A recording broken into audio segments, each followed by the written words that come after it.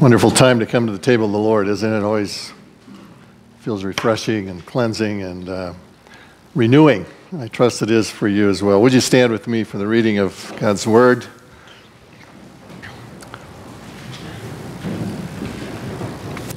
Disciples, temptations to sin are sure to come, but woe to the one through whom they come. It would be better for him if a millstone were hung around his neck and he were cast into the sea than that he should cause one of these little ones to sin. Pay attention to yourselves. If your brother sins, rebuke him, and if he repents, forgive him. And if he sins against you 7 times in the day and turns to you 7 times saying, I repent, you must forgive him. Father, thank you for this word. We pray that you will open our hearts to understand it more thoroughly and to be willing to obey it as we go.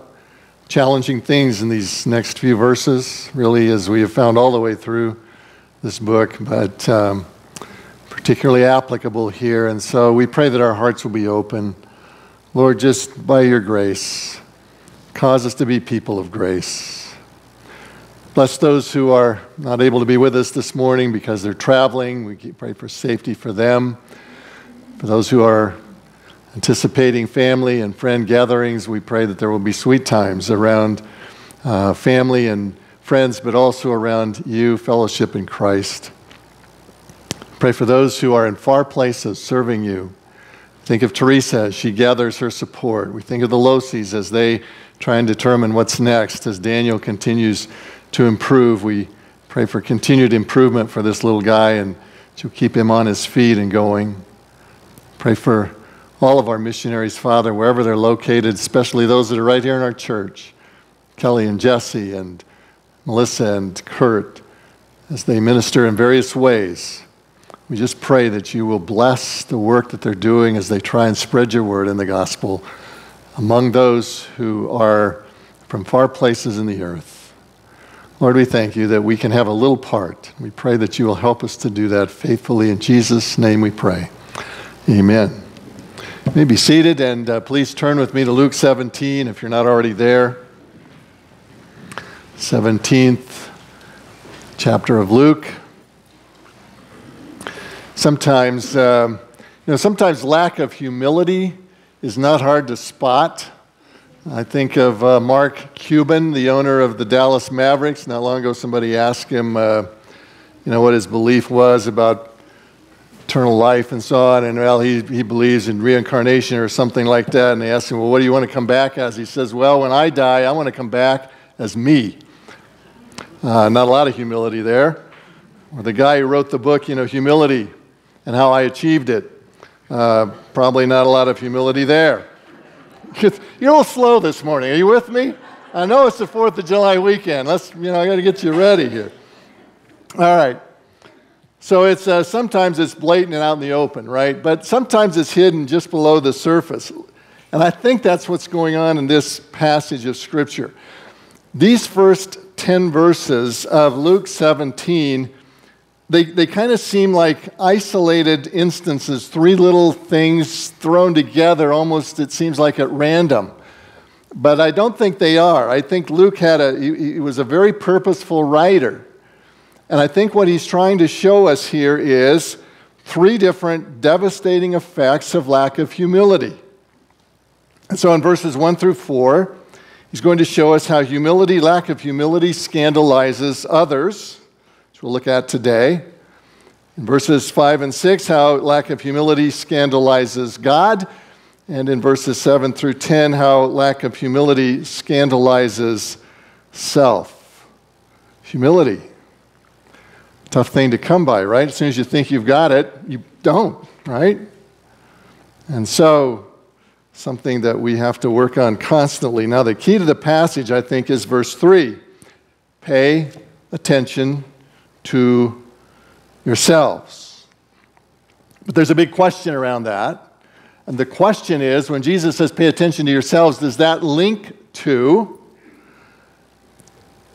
a warning against causing others to stumble that we find in verses 1 and 2, or does it lead into the warning against not forgiving that we find in verse 4? Which one does it really go with? Well, I think the answer is, I think Jesus put it in the middle for a reason.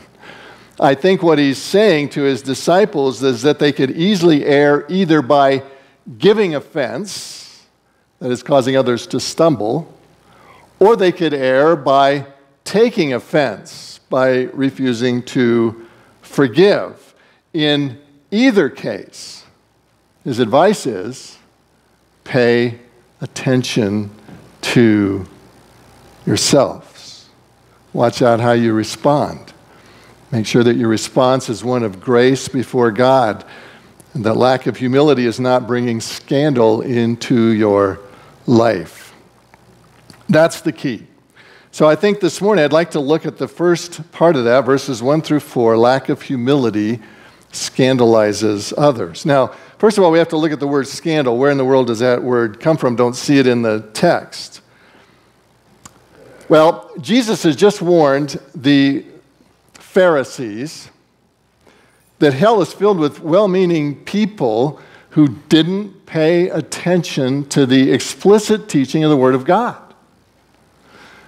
who wound it around to mean whatever they wanted it to mean, rather than really studying out and understanding what it truly meant and missing the point.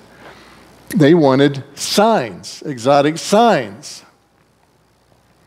Jesus warned against that. But now he turns to his disciples. So now he's looking not just at the whole crowd, but he's paying particular attention to those who are his followers, to those who are believers. And he says to them that they must not be like the Pharisees in another way, in leading others astray. And he starts with a very strong statement there in verse 1.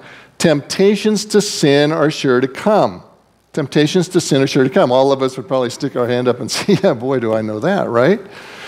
Now, usually the word temptation is a translation of the Greek word peirasmos. We've seen it in Luke 4, if you were with us when we were way back there in Luke 4, or some of you were with the study when we did James 1. That's the same word that's used in all those places. So this is a different word that he uses here. This is the word skandalos, the Greek word skandalos. You can tell right away, we get our word scandal from that. It originally meant, it was a word that meant the bait that you put in a trap. Thus, kind of the root meaning of it is an attractive enticement to destruction. Whatever you see in the trap looks so good, right? But it only leads to entrapment. It only leads to your destruction if you follow it. Thus, it came to mean, the word skandalos came to mean a stumbling block. A stumbling block. That's what the primary meaning of this word is, something that others tripped over. And so the word that Jesus used that's translated temptations here, I think would be better translated stumbling blocks. Stumbling blocks are sure to come. So he's saying there are going to be occasions and there are going to be events that lead others to stumble. But now you got to notice the next phrase. The next phrase says, but woe to the one through whom they come. So people can be stumbling blocks. People can be stumbling blocks. We can trip others up, and Jesus pronounces a curse on those who do so. That takes this subject to a whole new level, doesn't it? It reminds us that we will not only answer for our own sin and be accountable for that, but we will also answer for the events in our lives where we have caused others to go astray, to sin, where we have tripped them up in some way. Now, that doesn't mean that they're not responsible. They are. Just like you're responsible for somebody, because somebody tripped you up doesn't mean that you're not responsible. You are. We have personal responsibility. But here Jesus makes clear that we are also responsible if we have been a cause of stumbling to someone else. And that's a serious thing to think about, is it not? I got enough trouble just thinking about me. But now I got to worry about, am I causing others to stumble? Jesus goes on in verse 2, it would be better for him if that millstone were hung around his neck and he were cast into the sea. than that he should cause one of these little ones to sin, literally to be scandalized. It's the same word that's used in verse 1. To stumble. So you see what he's getting at here. Now, if he didn't get your attention before, he's trying to make sure he does in verse 2. What's the millstone? The millstone is that gigantic piece of rock that they used to grind grain in those days, right? And there would be a hole in the middle of it that they'd tie a donkey to, and they'd make this thing go around in a circle. And he's saying, if you take one of those huge things, tie a rope around one end of it through the middle of through the hole in the middle, and then tie that around your neck, and then you're thrown into the sea. It would be better if that happened to you than if you caused somebody to stumble. I don't think any of us would want that to happen, right? That would be a bad day, right? But he says it'd be better for you if that happened. He's warning us that there is trouble ahead for one who is causing others to stumble. This is what's coming your way if you cause others to stumble. Jesus issues a similar warning in Matthew 23, verse 15 to the Pharisees.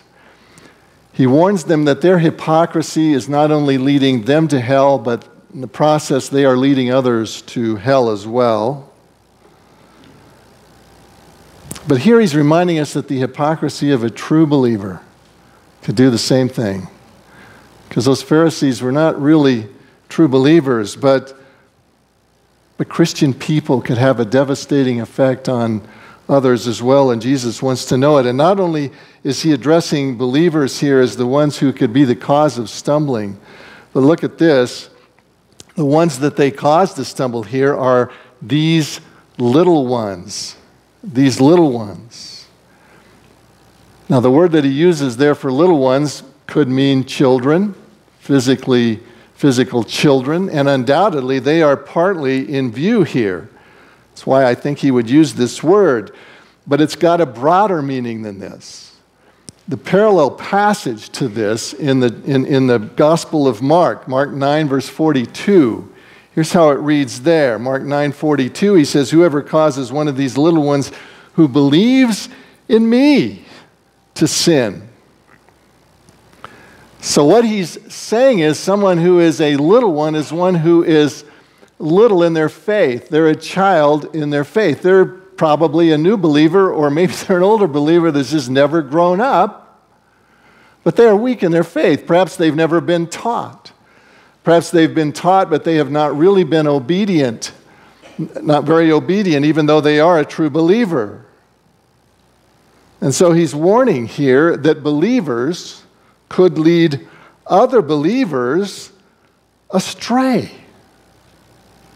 Now, if it's true that a believer could lead another believer astray, the end result can't be hell because they're believers. But there could be severe penalty and severe loss attached to the judgment of those who are in this category. In other words, beloved, he's talking to us. We will answer not only for our own misdeeds, but for others who have stumbled over us. So that's where the word scandalized comes from, stumbling block. But now we need to ask the question, well, how could we scandalize someone else as a believer? How could we do that? And I'm almost tempted to say it's such a big subject, how do we take it on? There are a million ways we could scandalize each other, right? A million ways we could cause each other to stumble. I'm going to list just a few today. In fact, we'll take most of the rest of the time today to talk about that. But just a few that they're just representative examples, though. Realize, and if I don't hit you, sorry, but you'll have your own that you can figure out by way of application. So how do we scandalize others? Well, how about number one, false teaching? False teaching would lead people astray, would it not? I mean, that's such an obvious one. If we teach people wrongly what the Bible is saying, we could certainly lead them astray. The Pharisees' legalism led people directly away from Christ instead of to him, directly away from the Messiah that they had all been anticipating, directly away from him instead of toward him. But we can do the same. Peter says in 2 Peter chapter 2, verse 1, he says, "But false prophets also arose among the people, just as there will be false teachers among you." Beware, beloved. Just because somebody says the name God or throws out the name Jesus doesn't mean that they're a true teacher of God. He says, there will be false teachers among you who will secretly bring in destructive heresies, even denying the master who bought them, bringing upon themselves swift destruction. Now, in the context in which Peter is writing, these false teachers are almost certainly unbelievers. But there could be true believers who are false teachers. True believers who have not really studied the Word of God. True believers who have their own agenda that they are trying to teach. Well-intentioned, perhaps, in some cases. In other cases, perhaps doing it just for money or something else. But they are false teachers. They have misinterpreted the Scripture. That's why the Bible encourages us. I mean, that's why you got to check out everything, including everything I say. Please. And come back and question. Listen, I do everything I can to get this word right because I'm aware of what James says. James in chapter 3, verse 1, he says, "Not many of you should become teachers, my brothers. For you know that we who teach will be judged with greater strictness." It's an awesome responsibility to stand and teach the Word of God. Those of you who are teachers of children, guess what? You're teachers. You could be subject to the same thing. You could be causing them to stumble. The Bible is not a series of moral lessons. It's a series of lessons to teach us who God is.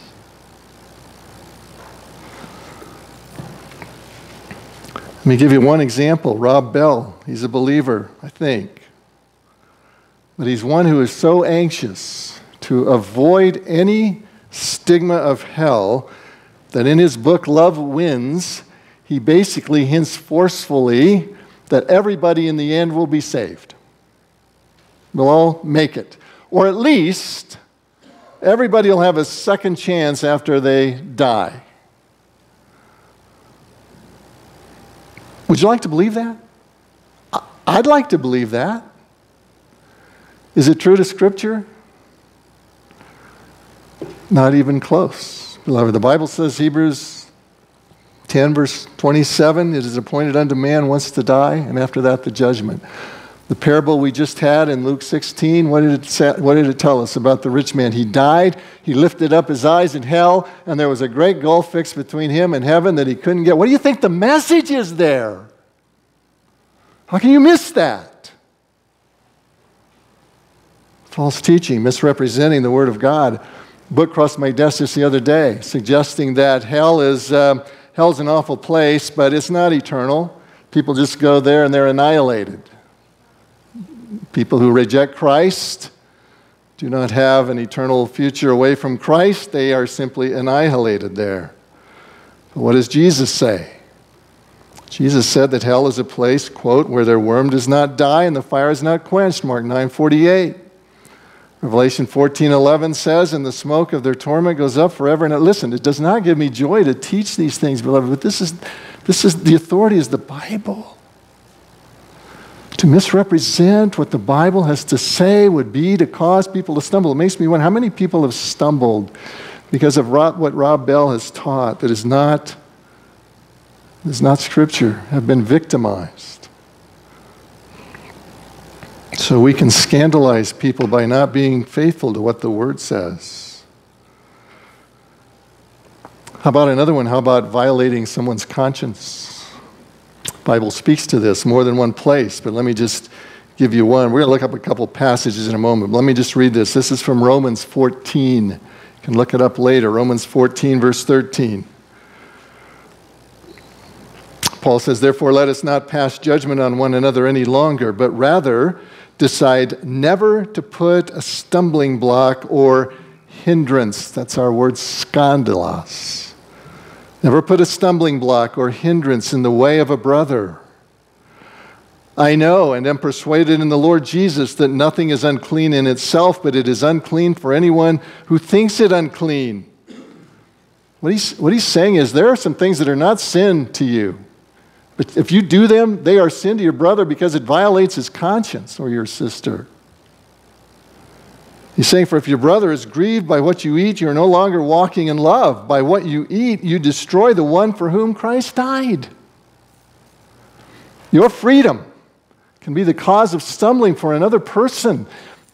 He's basically the same thing here as he is in 1 Corinthians, where he talks about meat offered to idols, right? And they were wondering, well, is there anything wrong with eating meat offered to idols? And Paul's basically saying, no, it's cheaper, so why wouldn't you eat it?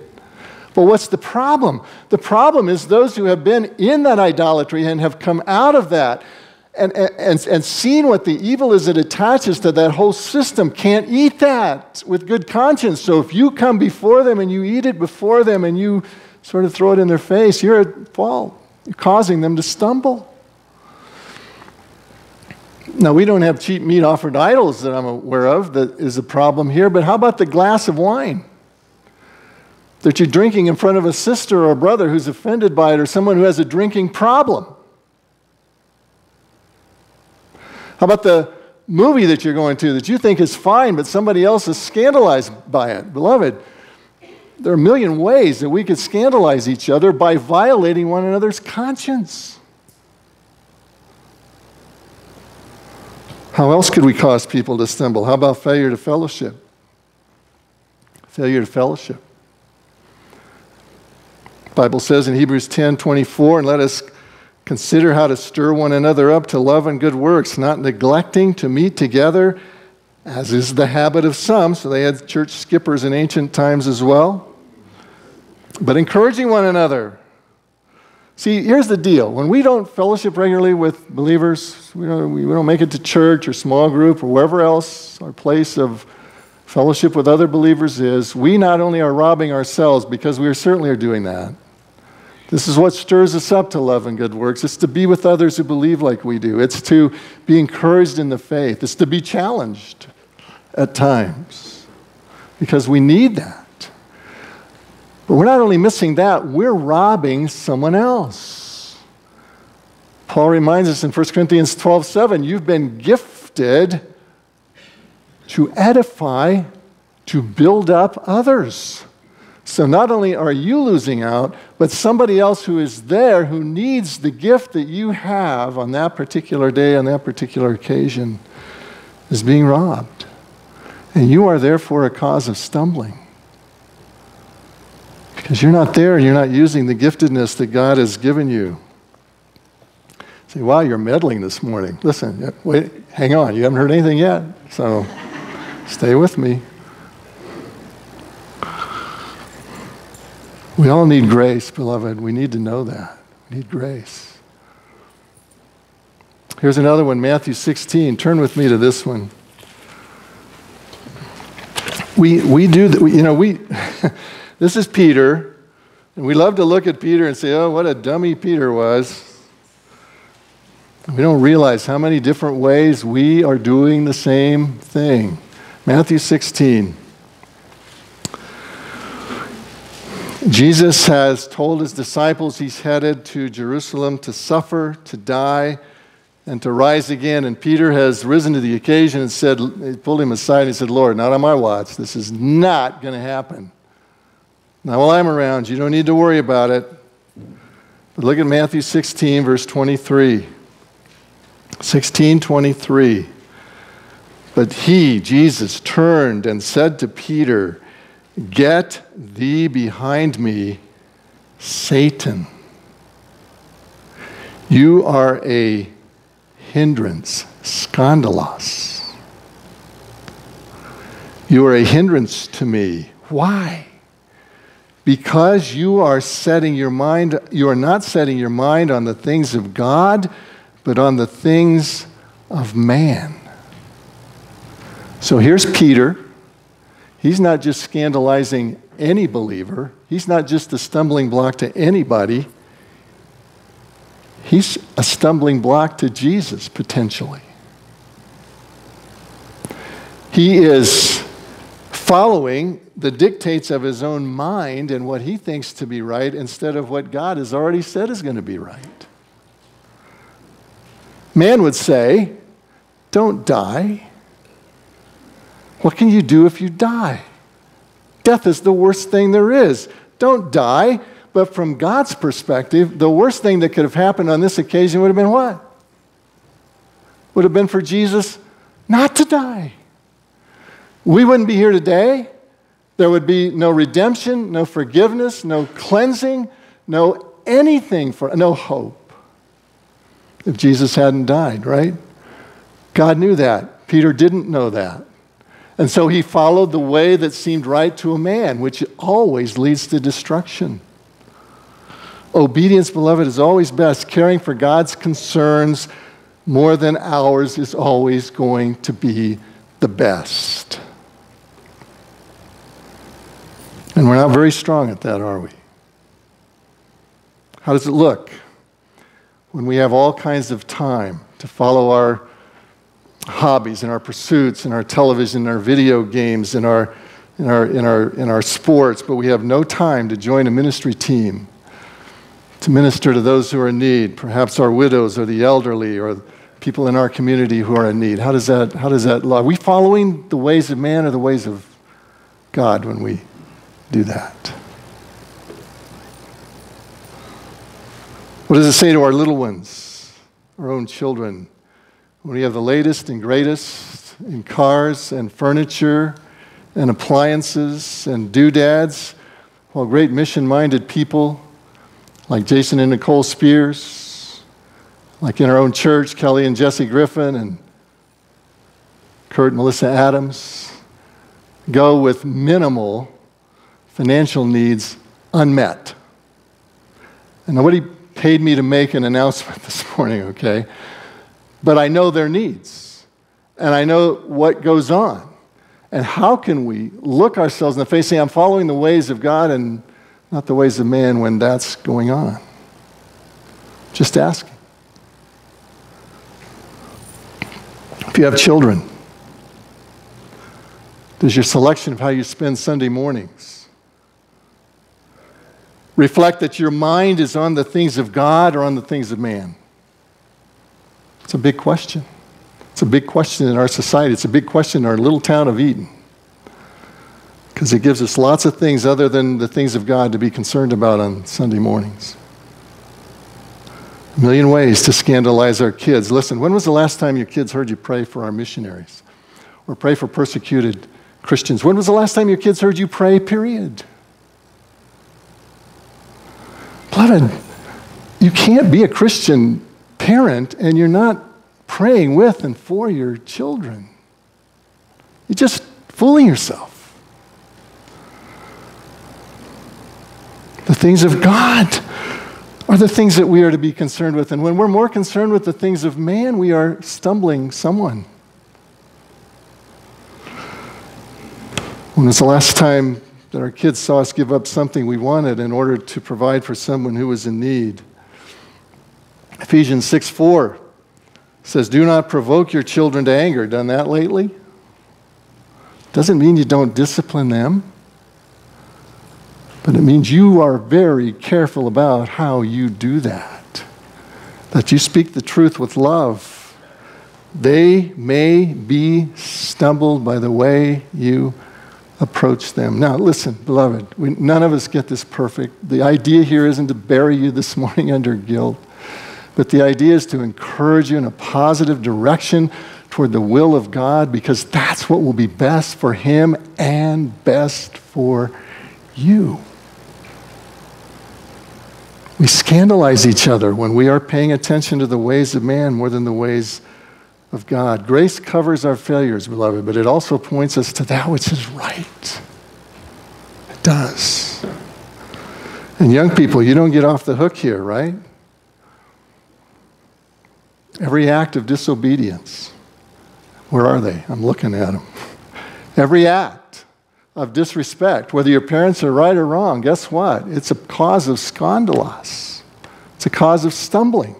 And you got younger brothers and sisters watching. You have a great privilege to be living a grace-filled Christian life rather than a stumbling block, scandalous life. So we scandalize when we chase the ways of man instead of the ways of God. Here, what's another one? How about sexual misconduct? Physical or mental? Turn with me to 1 Thessalonians 4. 1 Thessalonians 4.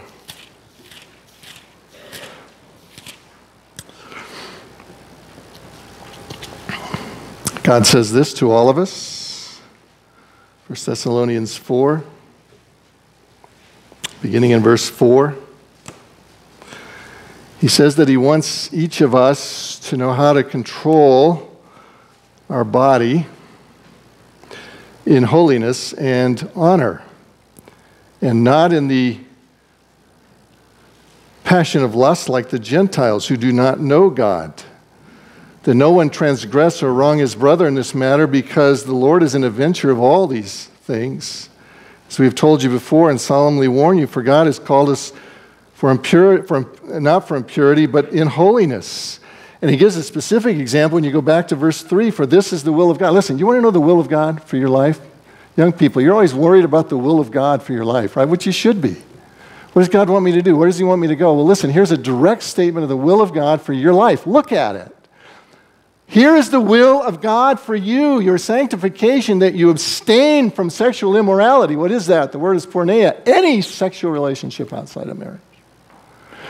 And Jesus, you will remember, broadened that to mean not just the physical act, but the thought life.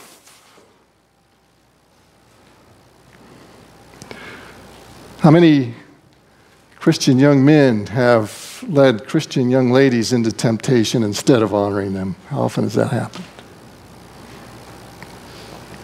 They become a stumbling block. And young ladies, older ladies, all of you ladies, not to let you off the hook, does your dress scandalize? Is it a cause of stumbling? Just because the society says it's okay. And you should look this way. What does the Lord say? Let your moderation be known to all men. Now, you got to figure out where that line is. But what you have to understand is, for us guys, it's probably not where you think it is. I know I'm really meddling now, right? I told you it's going to get worse. And I warned you. Okay, so here you are.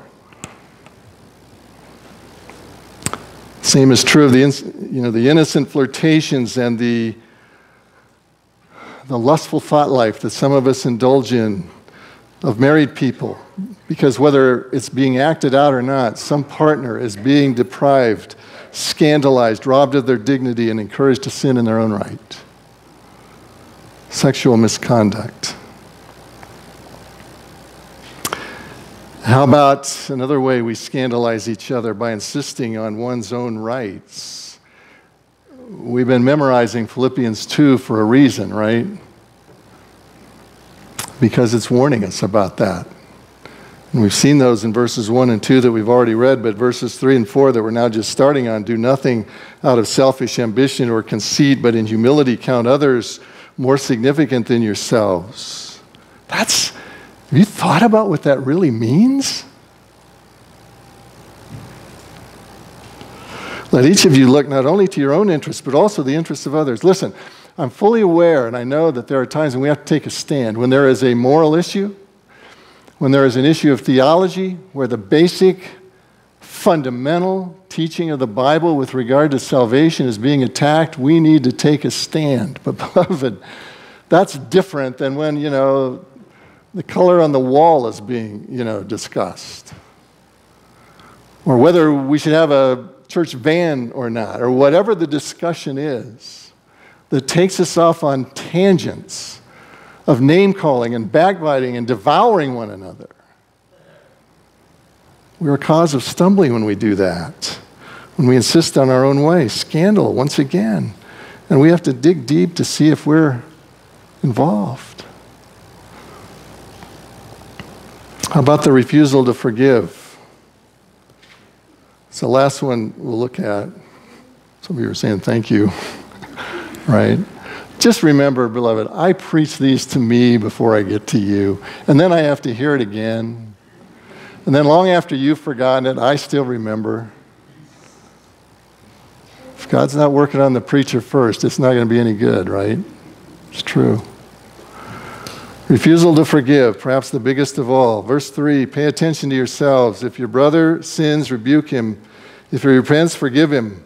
If he sins against you 7 times in the day and turns to you 7 times saying, I repent, then you must forgive him. Listen, we give offense by taking offense. Harboring grudges.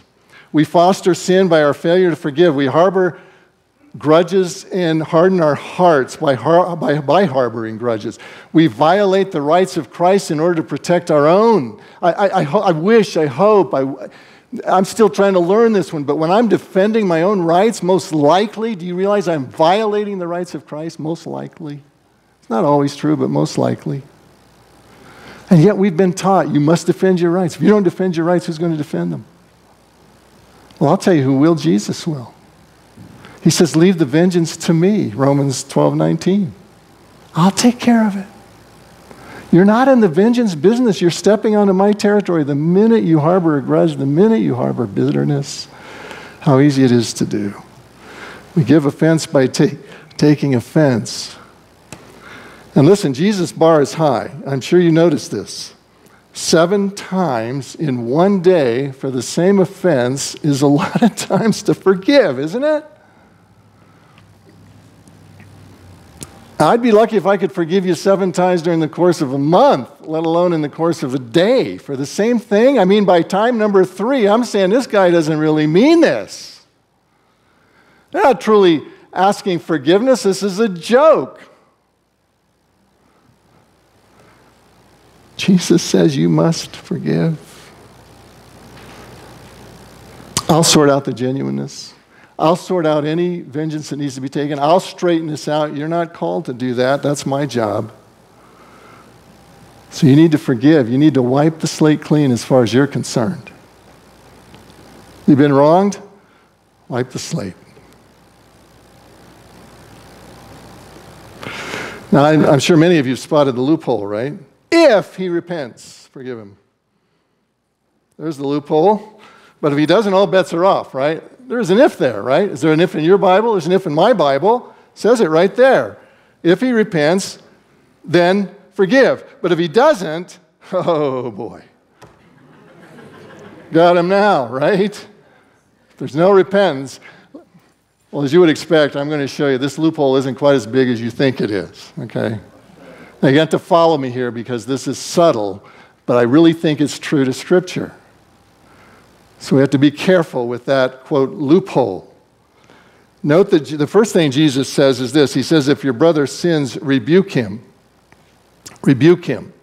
Now, the first thing you need to know about that is, he says, if your brother sins. This is not when you get every little irritation. Okay, there are such things as irritation that don't require forgiveness. They just require something else. They require forbearance. Forbearance means to overlook it. It doesn't require forgiveness because there hasn't been any sin. There's personality quirks. They're all over this auditorium, right? And because we're different, we think differently, we act differently, and we come at each other differently, and we misinterpret each other, right? That is not a cause for rebuke or for sin or the need for forgiveness. It requires the need for forbearance. It's another exercise in humility. Paul mentions that in Ephesians 4. Verses 1 through 3, he says, I therefore, a prisoner of the Lord, urge you to walk in a manner worthy of the calling in which you've been called, with all humility and gentleness, with patience, bearing with one another in love, eager to maintain the unity of the Spirit and the bond of peace. So what does that mean? Well, that means to bear with, to overlook. It means when they walked right past you with saying hello, you just say, okay, well, so they walked right past me. It means when somebody else gets attention but you don't and they overlooked you, you forbear. To forbear is to overlook. You know, maybe you don't know what happened. You don't know. Maybe they're just having a bad day. Maybe their personality is just different than yours. Maybe their husband or wife hollered at them all the way to church. You don't know. You don't know. So you forbear. It's an act of humility to forbear. They didn't give you what you deserve, so you forbear with them. Forbearance.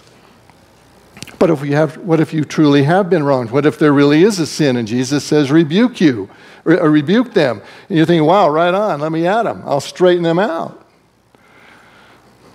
You know what? If that's what you're thinking, the sin is on you, because that's not what rebuke is. It isn't even close to what rebuke is. Turn with me to Galatians 6. Galatians 6. If you've been with us long enough and your Bible opens automatically to Ephesians, you just have to turn back a page, right? Galatians 6. Galatians 6 and verse 1. Here's rebuke. Watch this. And I'll tell you what, after you read this, you'll probably be a lot less anxious to do rebuke, although the Lord gives you the right to do it. But listen to this. Brothers, sisters, if anyone's caught in any transgression, you who are spiritual should restore him in a spirit of gentleness. Keep watch on yourself. Wonder where he got that phrase. Keep watch on yourself, lest you too be tempted. Oh, man. Listen, rebuke takes a lot of humility, beloved, when it's done right. And it always confronts with the idea of restoration, never with the idea of setting someone straight. If that's what's in your mind and that's what's in your heart, you can't go there. Well, I mean, you can, but you'll be sinning. You'll be as much a sinner as the person that you think you're correcting. Rebuke, let me tell you what rebuke requires. Now listen carefully, because there's the subtleness. Rebuke requires that you first have already forgiven the person. In your own mind, you've already wiped the slate clean. You're not holding it against them anymore. In order to rebuke someone, you've already turned it over to the Lord. Any vengeance, anything else that's needed, you've trusted it to the Lord to take care of, and you said, okay, that's over to you. But I see that this person is sinning, and I see that it's an offense, and I see that it needs to be addressed, and I'm willing to do that. I'm willing to ask them if they wouldn't like to see that this is wrong and repent and be restored to fellowship. But you've already canceled the debt in your own heart. Listen, you can't rebuke someone to restore them if you haven't already forgiven them. You can't do it. You're not charging it to their account anymore. You say, well, okay, I hear you, but Jesus still says if he repents, then forgive him. And that is what Jesus says, isn't it? But let me give you another way of looking at this that I hope will help. There are two sides to forgiveness, because there are two parties involved, at least. And so there are two sides to forgiveness. Full reconciliation requires the cooperation of both sides, right? The person who has committed the offense has to repent. The person who's been offended against has to forgive. Until you get both of those, you can't have reconciliation. But what you can have and what you must have is forgiveness, whether or not there is repentance. What Jesus is saying is if there is repentance, then you cannot ever withhold your forgiveness. You must let it blossom and you must let it bloom. But as we've already seen, you can't have the possibility and the experience of rebuking someone if you've not already in your own heart canceled the offense, canceled the charge against that person. You say, how do you know that's true? Well, because it's in Scripture. I point you for the first example to Christ on the cross. What was one of the 7 things that he said on the cross? Father, forgive them, because they don't know what they're doing. Forgive them. Now let me ask you, had they repented? Are you kidding? They're still putting the nails in his hands, right? They're slamming the cross down into the ground. There's no repentance going on, and yet Jesus says, forgive them. There was no reconciliation there at that point in time. Now, thankfully, I think a few of those people, I don't know how many, but a few of them probably came to Christ as Savior later on. So there was reconciliation, but it started with the redemptive message of Jesus, Father, forgive them. And you find the same thing in the life of Stephen as he's being stoned to death? Father, forgive them. Any repentance on their part? I don't think so. Have you ever asked yourself this question? Because there was a young man there watching the stoning that day, right, whose name was Saul. Remember that? He held the coats for all the rest of the guys who were throwing the stones. That man later got converted. He became the Apostle Paul, right? But on that day, he was right there at the stoning of Stephen. Have you ever asked yourself, is it possible that one of the reasons that Paul ever got saved was because he watched Stephen say, Father, forgive them? Is in fact Paul possibly an answer to Stephen's prayer, Father, forgive them? Have you ever asked yourself that?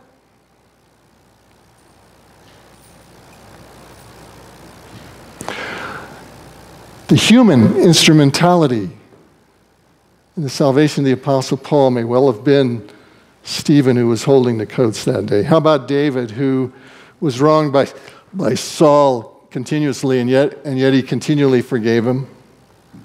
Same must be true of us, beloved. Forgiveness cannot come to full bloom until both parties come together, but we never, ever have a license to withhold forgiveness or to hold a grudge until someone repents. That is never taught in the Bible.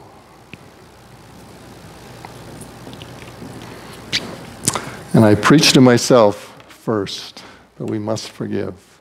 And then we forgive again, and then we forgive again, and forgive again, and forgive again, and forgive again, and forgive again. And that's just day one, right? 7 times, first day. Where does it end? 490 times. 70 times 7, that's what Jesus told Peter later on, right?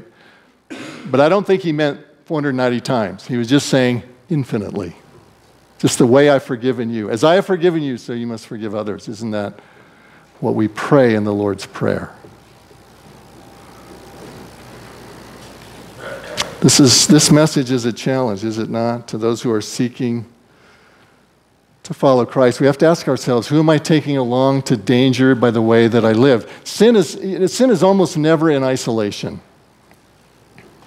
Almost always affects somebody else. So we have to ask ourselves, who am I exposing to danger by the way that I am living? By my care for the things of the world instead of the things of God? Who am I exposing to danger? Who am I exposing to danger by protecting my own rights instead of his? Who am I exposing to danger?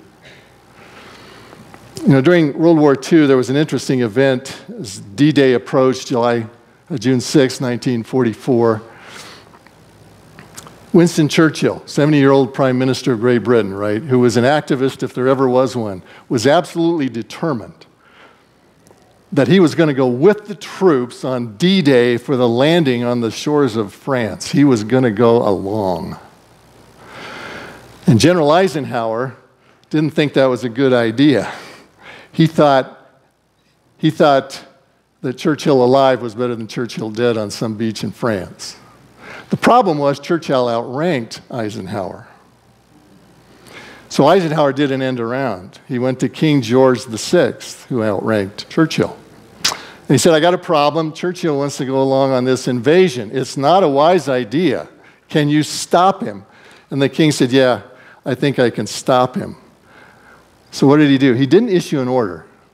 What he did was he went to Churchill and he said, hey, Winston, I hear that you're going along on the invasion. He said, if the prime minister's going, you know what, I think the king ought to be going too. Please make provision for me to be on the ship, right? Churchill knew he'd been outflanked. He gave it up. He wasn't willing to lead his king into danger. Let me ask you, who are you willing to lead into danger by the way you're living your life? What kind of attitudes, what kind of actions, what kind of decisions are you taking that are leading those around you into temptation? How are you scandalizing others? By the grace of God, let him go to work in your life. Let's pray. Father, we thank you for the words. I pray that you will dismiss anything that was excessive, anything that wasn't true to the word. But Lord, everything that is, I pray that you will bring it home to us. Help us to realize that what we are doing truly has an effect on others. It'll either draw them to you or it'll turn them away. That's believers and unbelievers both. Now, this passage was basically believer to believer, but of course we do the same with our unbelieving friends and neighbors and family. Help us, please, to be the shining lights that you ask us to be, so that people will see us and glorify our Father. Not glorify us, but glorify the God who is motivating us. Lord, I pray that first of all and most of all for my own life. And I pray it for each life here this morning as well. I pray it in the name of our Lord Jesus. Amen.